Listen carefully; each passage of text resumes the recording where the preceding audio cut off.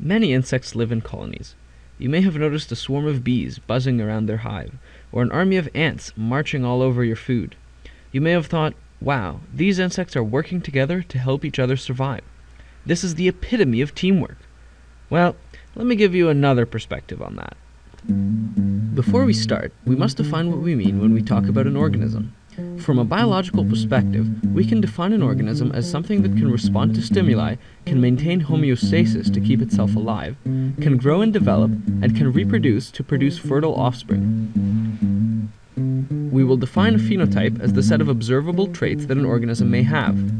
Hair color, for example, is part of the phenotype of a typical human. Although less intuitive, what a person chooses to do is also part of his or her phenotype, as is whatever is produced by his or her behavior. An organism's phenotype can be the result of hereditary factors like genetics, as well as environmental factors like diet. Natural hair color, for example, is determined only by genetics. Other traits may be determined by a combination of hereditary and environmental factors. A beehive contains a number of different individuals with a variety of roles. The queen, her drones, and her workers all have physically different bodies and perform different tasks. Normally, we see only the worker bees. Workers are responsible for most of the duties in a beehive. They collect food, they construct the hive, and they protect the hive from threats, such as silly old bears. The worker bees in a beehive are all sisters. They all hatch from eggs laid by the queen bee, and they are infertile, so their own genes can't be passed to the next generation. They simply serve the queen until they die.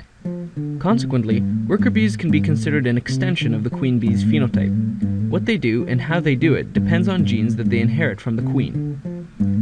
To reproduce, the queen lays unfertilized eggs, which hatch into drones. These drones only carry the queen's genetic information, and they travel to other hives to mate with other queens. The queen also receives drones from other hives and mates with them. Genetic information from these drones is used to produce new queens who will take over the hive or found new hives of their own. Drones can be considered an extension of the queen, since they carry only her genetic material. With every bee in the hive being somehow an extension of the queen, the hive can effectively be considered a single organism. Interestingly, it's a hermaphroditic organism because it has both male and female reproductive organs.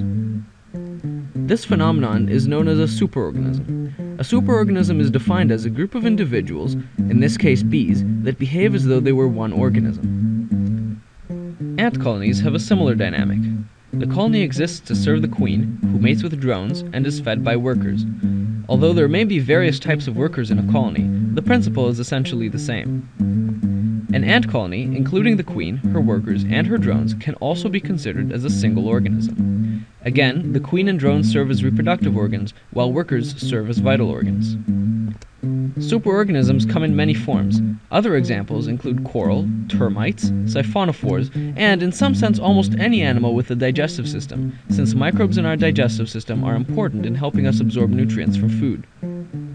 So next time you see ants stealing your food, or bees buzzing around their hive, consider that these insects are part of an insect colony, and that this colony is one of the most complex organisms on Earth. Thanks for watching. Hive, you got any comments, ideas, or questions? Don't buzz off, leave them below, honey. And if you want to see more, subscribe.